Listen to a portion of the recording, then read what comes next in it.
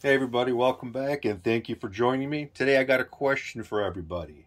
I was wondering about PSA, BGS, or SGC. We know that PSA is the big boy in the grading community. Everyone uses them. It's great for the flippers. It's the flipper's delight. Great population report. They got nice slabs. They're nice and thin. You can it's pretty much like you're holding a raw card in your hand. It's a nice thin slab. And then we got BGS. To me, they're more of like a foo-foo company. They got the thick slabs, durable, great for the collector. These guys like to display these, show them off to their buddies at the polo club, and it's a great company. And then we have SGC. It's the everybody's is the people's company. Everyone likes SGC. We've been doing SGC reveals for the past year or so. Everyone likes their slabs. They're a great company. My thing is, I heard that PSA is opening up a big facility on the East Coast. They're going to expand their grading capabilities, and they're also lowering their prices. This week, I heard BGS doing the same. They're caught up with their back order, and they're going to probably lower their tiers. They already lowered a little bit, but they're going to go back down. SGC has been with us from the beginning. When it was rough with PSA and BGS, SGC was always with everybody.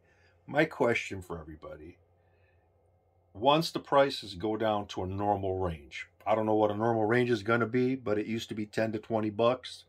If PSA is at 10 to 20 bucks, if BGS is back to 10 to 20 bucks, are we going to be loyal to SGC? I'm thinking a lot of people are going to take that and say, thank you, little guy. It was great.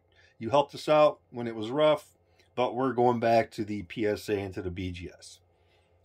I, for one, will probably be using all three companies. I've always used BGS. I have a lot of slabs, probably over 600 cards graded through BGS. I like their slabs. I like the display, but I'm a collector. I like the collecting part of it. The PSAs, I haven't done too many PSA submissions, but they're great for the flipper. If they do lower their prices, are we going to kind of kick SGC to the curb? What are you guys going to do? What do you think about that? Are we going to stay loyal to them? Are we going to keep throwing them business? They're probably going to have to drop their prices dramatically once PSA and BGS get down to that price. It still might be great for us, but as an investment, PSA would be the one. As a collector, the BGS slabs do look a lot better. For me, if they would upgrade their label, make it look a little bit presentable, they would have a better chance competing with the two top dogs. But I really think that everyone's going to move on and forget about SGC, which is going to be bad, but it's not cool to them to, after all they've done for everybody and just pushing it and 15-day turnaround period, that we kick them to the curb. What are you guys planning on doing, and what's everybody's thought on that? That was just the thing I was thinking about today. Short little video. I have some SGC submission coming in this week, I think within the next couple days. I'll put those up. I got a 10-card reveal.